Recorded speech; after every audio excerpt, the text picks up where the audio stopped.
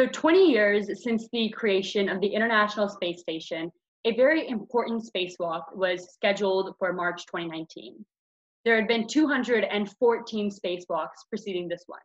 So what made it special? The 214 before this one were all male-only or mixed male-female teams.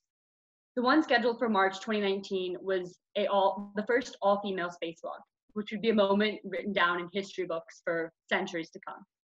Unfortunately, it was delayed, not because of rocket malfunctions or health issues of the women. Instead, this historical moment was delayed simply because there weren't enough astronaut suits to fit the women's bodies. Gender and sex impacts every facet of our lives, from misdesigned computer mice contributing to higher rates of carpal tunnel in women, to boots not considering differences in female joint anatomy. Many of you have likely heard of the wage gap or the lack of females in leadership positions. And yes, those are incredibly important issues. But today we're going to be talking about the effects of those issues, the effects of thousands of years of discrimination against women.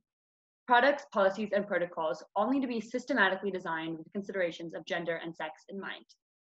Today, we're going to be focusing on the impact of gender and sex on COVID-19 and healthcare in general, because looking at health through this lens is not just an issue for women's health, it's a societal health issue. So quickly, I would like to introduce myself. Hi, my name is Janvi. I am a rising senior from Marquette High School in Chesterfield, Missouri. In terms of long-term career plans, I hope to enter the field of women's health and eventually be involved in policymaking to help dismantle the dangers of male-centric medicine. So an important distinction I want to make at the beginning is that between the differences between sex and gender. So according to the definitions provided by the National Academy of Medicine, sex is solely dependent on one's genes. So typically, their individuals will either have XY or XX chromosomes, being male or female respectively. And these are the two sexes. But sometimes there are individuals that do not have the reproductive or sexual anatomy matching traditional ideas of male and female. And these individuals are known as intersex. So sometimes, depending on the source, intersex individuals can be considered a third sex. On the other hand, gender is based on a person's self-representation and is highly dependent on social interactions, epigenetics, biology, a whole host of factors. So currently there are over 50 labels for an individual's gender identity, and some simply prefer not to have a label at all.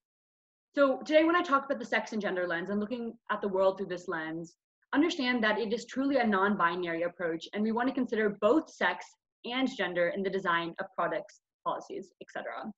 So this is where the nonprofit work I do with the nonprofit iGiant comes in, and it is really pioneering this gender and sex lens that I will continue expanding on in today's presentation. So to provide a very tangible example in healthcare, I'm going to provide the example of this male and this female. Everything about them is the same: age, socioeconomic status, race, everything. The only difference is one's a female and one is a male. So diseases like heart attacks present in both of these individuals vastly differently. In males, it's more likely that they have a crushing pressure in the chest, known as angina, whereas in women, something known as atypical symptoms are more common, which could include slight discomfort to simply no symptoms at all. So in this way, disease presents differently, but also its pathophysiology is widely different. In males, heart attacks are more likely to be the result of arthrosclerotic blockages in large vessels in the heart, which cause sudden ruptures of these blood vessels, whereas in women, it's more likely that these blockages are found in tiny vessels and slowly erode away at the vessel wall. So disease presentation and disease pathophysiology are highly gendered, yet not enough attention is given to this gendered component, and this can often lead to incorrect diagnoses or incorrect treatments, which obviously compromises the efficiency and the adequacy of healthcare. Similarly, prevalence rates are highly dependent on gender and sex. For example, certain diseases like autoimmune conditions like lupus or rheumatoid arthritis are more common in women, versus cardiovascular conditions are more common in men. And this trend is consistent across every and all aspects of healthcare. We could talk about the lack of surgical tools being designed for a woman's grip. We could talk about the lack of properly fitted scrubs or the overwhelming dominance of men in fields like surgery. So in essence, gender and sex impacts every single facet of healthcare. So now I'd like to share a fact with you. Men are more likely to die, almost twice as likely to die of COVID-19, even if women are more likely to get infected. I'm going to repeat that. Men are more likely to die of COVID-19, even if women are more likely to get infected. It is frightening to think about the limited amount of attention given to this incredibly significant piece of information. So why is this, and why do we need to consider gender and sex in our next steps towards COVID-19?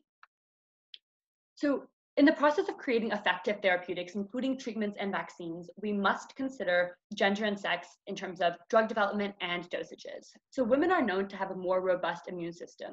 The exact cause is multifactorial, but one of the roles is of the X chromosome and its immunomodulatory function. So since women mount more aggressive immune responses, that makes them more effective at dealing with conditions like COVID-19, but also increases the risk of having a more overactive immune system, which can cause autoimmune conditions or a phenomenon known as cytokine storms, which ultimately can be fatal. Additionally, testosterone is known to have an immunosuppressive effect, while progesterone and estrogen, the female sex hormones, have been known to have the opposite effect and actually stimulate the immune system.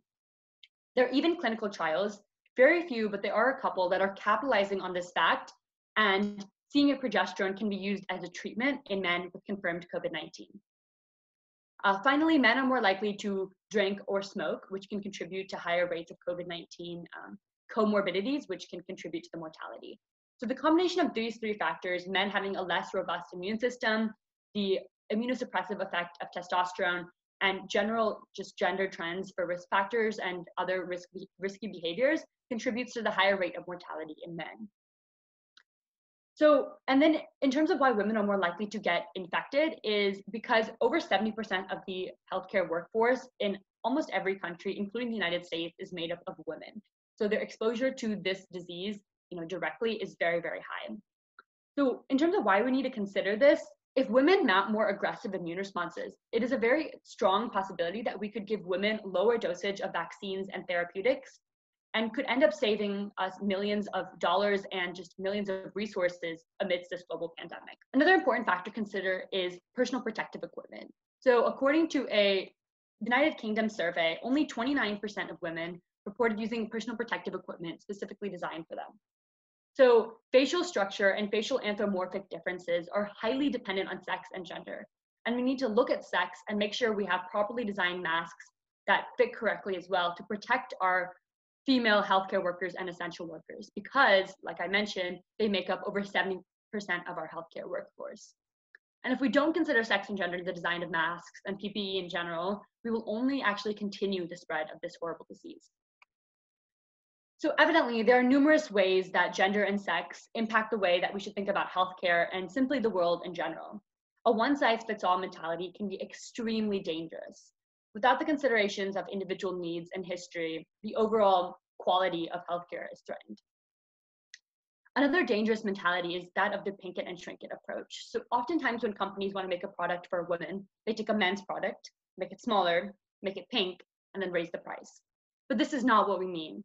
Instead, we need thorough research into the biological and behavioral gender differences. And then we need to take time to systematically design products, policies, protocols to meet safe and equitable standards. This is where my work with my nonprofit comes in. Through my nonprofit, I've had the ability to host and organize roundtable conferences, summits, and challenges, reaching new audiences and spreading this message to new people like yourselves today. I'm also part of an amazing team writing a paper for the Journal of Women's Health about the gender and sex considerations of COVID-19 in the spheres of healthcare, retail, IT, and transportation. So that's what I'm doing. What are you going to do? What is your call to action?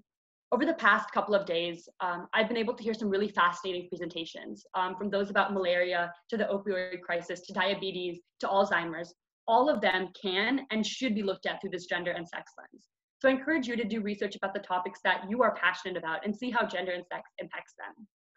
The first step is even knowing that there's a problem. And after today's presentation, you know there's a problem. And hopefully you all can take action so that we can live in a community and have a healthcare system that recognizes gender-specific differences without weaponizing them as a means of discrimination. I wanted to end on a note that one of my mentors says, and she says that hopefully we can take the next steps in boots that fit us. Thank you so much. Here are my references. I would like to acknowledge Dr. Mark, who is my mentor, for her incredible advice and guidance over the past year and a couple of months. I would like to thank the Global Health Leaders Conference team for this wonderful opportunity and all the time you guys have put into giving us this opportunity. And then I would like to thank all of you for listening and applying this lens to every facet of your lives. And I can talk about this forever and ever. So if you have any questions or thoughts, I would love to hear them. So please email me. Once again, thank you so much.